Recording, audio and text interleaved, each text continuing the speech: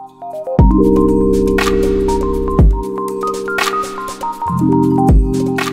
everyone, today I'm going to show you how I like to contour and highlight using my favorite, what is this?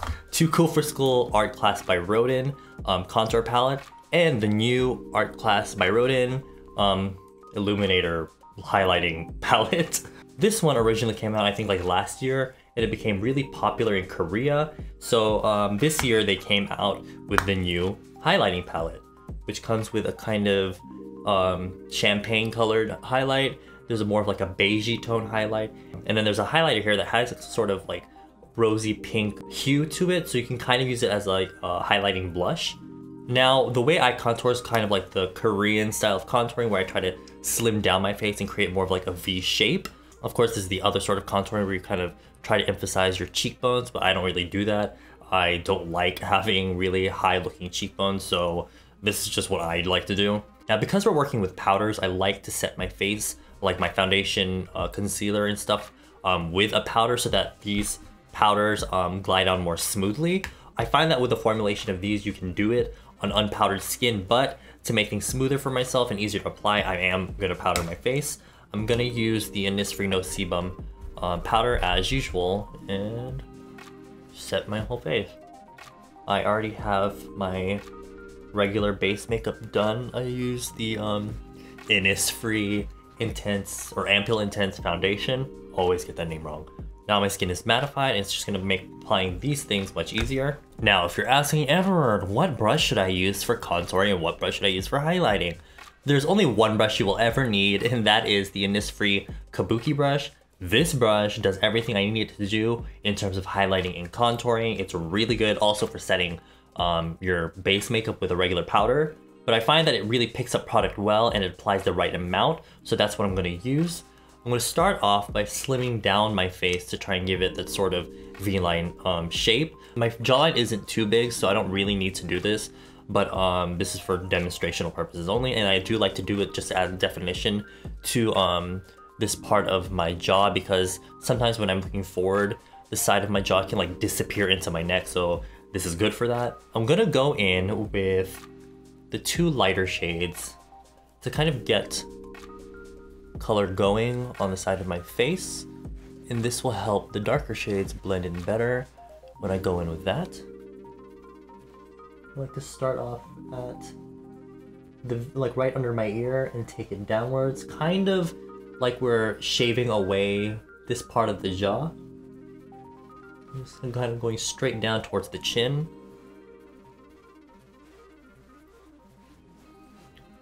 And then I'm going to take the middle shade and then the darker shade and add that more towards like right here, right under the jawline.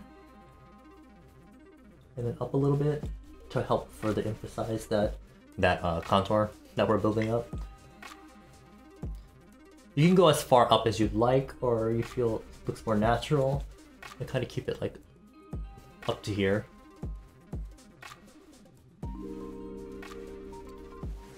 One trick that I learned from Shinnim, a really awesome Korean beauty YouTuber, is to actually take your contour and start from over here, and starting from the chin, going up like that. That really helps create the illusion of like a more V-shaped face. So here, and go up.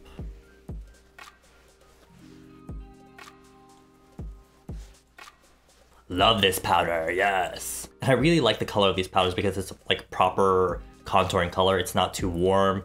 It's just the right amount of neutral. And then if you want, you can further slim down your face by adding some to the sides of the face here.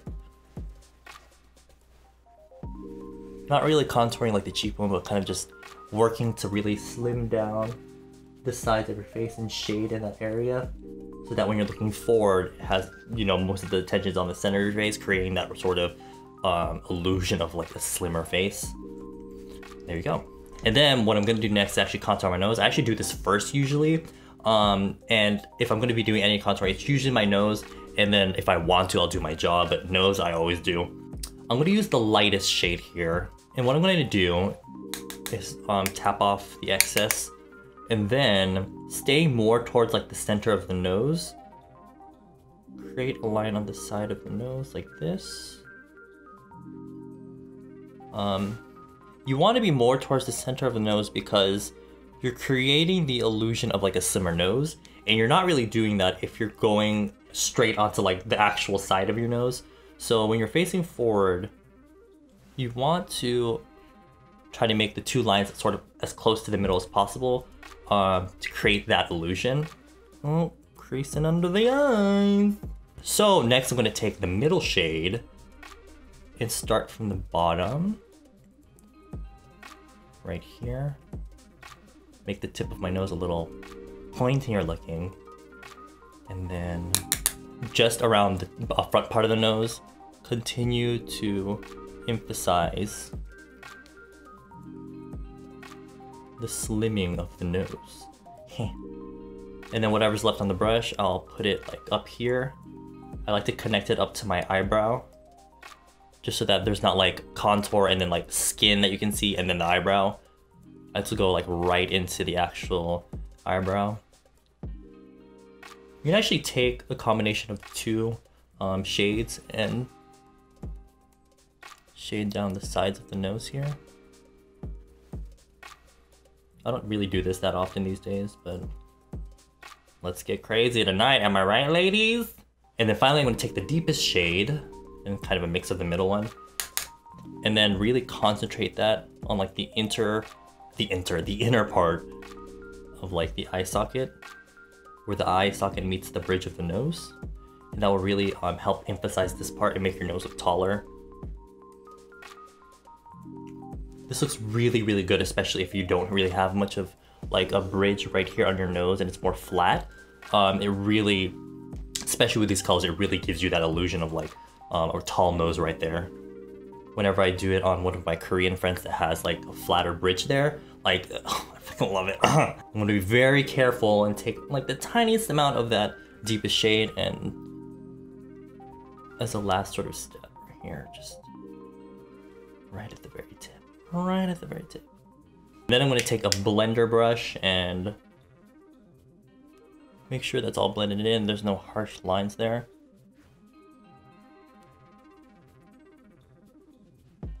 This is a step that I've been kind of doing recently, and it's adding a bit of like the lightest shade on like the very, like right above the, you see where the shine is right here? Like right above that, putting a bit of contour there.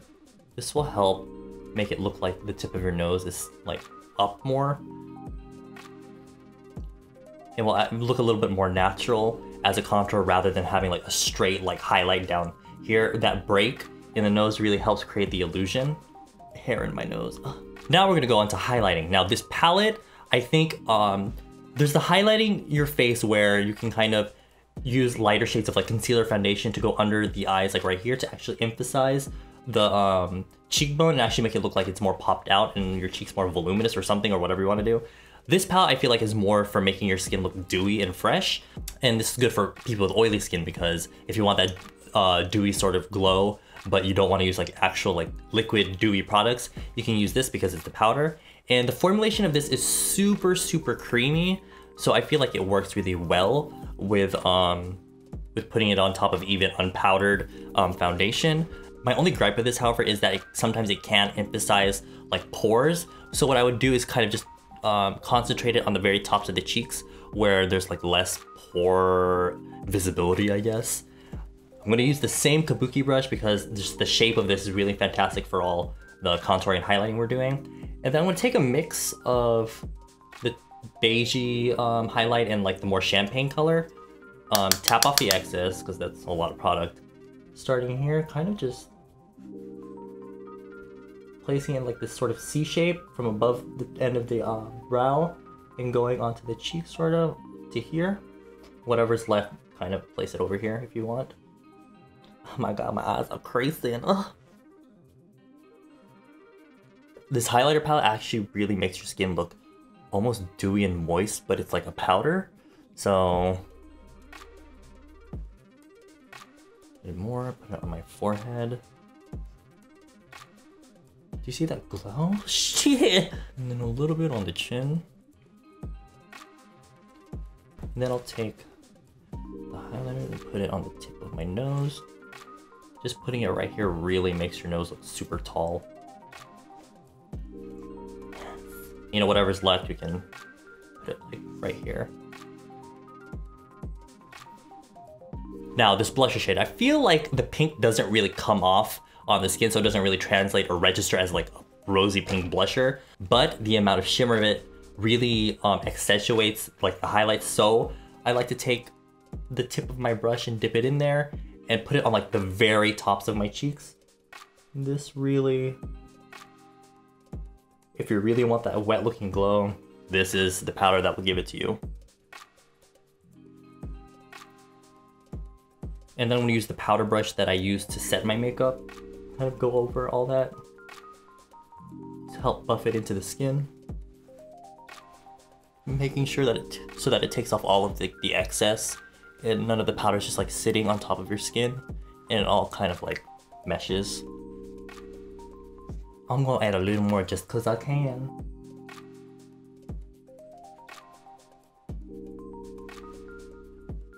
You know what, I learned this recently. I'm gonna take a little bit of the contour shades and put that under my lip because apparently it's supposed to make your lips look fuller, I guess.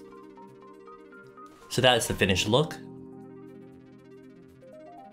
On my monitor, it looks all like washed out, so I don't know if you can really see this on camera. Hopefully you can. So that is how I use the Too Cool for School Artclass by Rodin palettes, the contour and highlight palettes. I hope you found that informational. You don't have to use these palettes in general.